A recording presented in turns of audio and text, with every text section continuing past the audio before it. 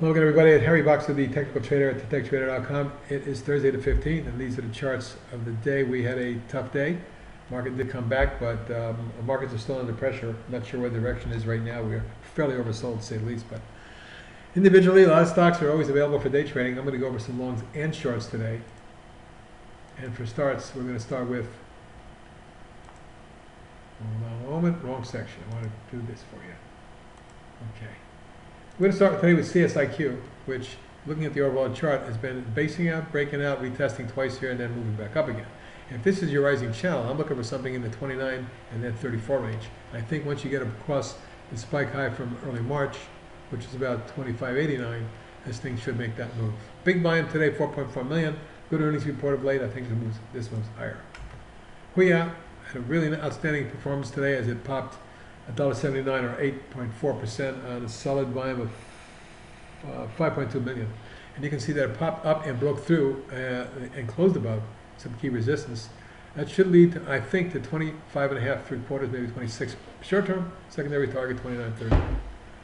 INMD are in mode, a fairly recent IPO. You can see the pop coil after the IPO, and then the explosive gap here on the 14th, which created another wedge, and then a pop and run. Overall, a huge move off the IPO lows, which were around 13, up to about almost 18.75, and the stock has momentum now that could carry to 20.5, 21 zone. INS, one of my top picks for the year, and probably the best pick because it's gone from like 12, 13 all the way up into the high 40s near 50. At this point, this rising channel is still intact. It looks like current action with a right-handed extended V and a flag platform here. Or a cup and handle, whatever you want to call it. If this thing gets above the recent spike high at 51.5, we can see the stock move to 60, 65, and even 75.80. Really intriguing stock. NVAX exploded yesterday, had a nice follow through today. That we do have resistance at about 715 and then 790. Those are my near-term targets, but I think on an overall basis, once we get above that area, we may see something run up into the low teens.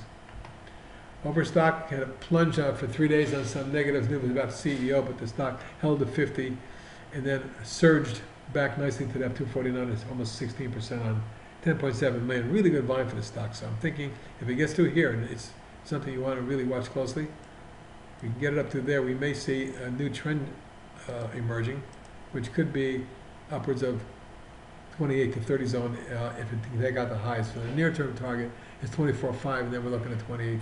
But it's got to have a follow-through day to what it had today. RKDA, luckily for us, we made a nice swing trade on this one from about 5.15 all the way up to 9.15, $4 in a day and a half. Beautiful.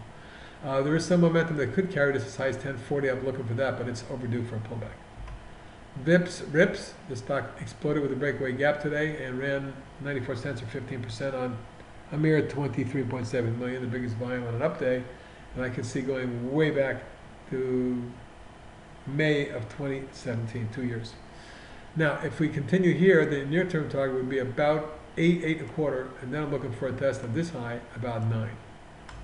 Zyme popped out of a consolidation zone today and pulled back, but net was up about 4%. Volume picked up. I need this to extend. I'm looking for 28 and a half, 3/4 at to retest the high from back in June. And finally, Zixi on the long side popped out. Looks like it's moving solidly with some volume increasing and OBV increasing. I need to get this stock to test and take out this area right where it is. We do that, we should see near 12 and up in the 15, 16 range. And now look at some shorts that we've been following and they're recommending over the last few months. Biohaven, a tech trader swing short, which came down from the wedge and we went short. The stock has dropped from 44 to 37. It looks like it headed lower, targeting 34.5 and 29.5.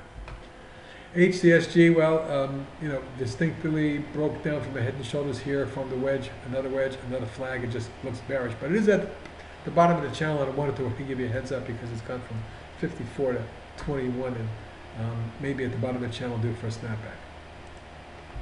MIME looks like a head and shoulders that just completed with a breakdown today through the trend line and the neckline, targeting 37 3/4 and then down to 31.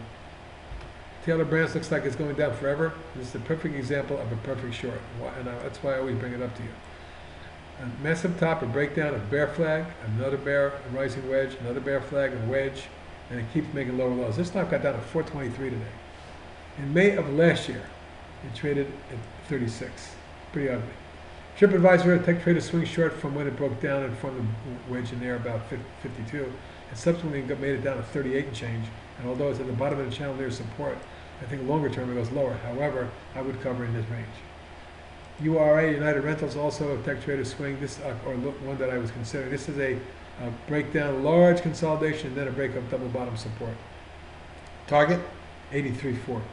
And finally, Bongo Wireless or Wi-Fi. Massive top formation. It had a big wedge after it broke down. This was your wedge.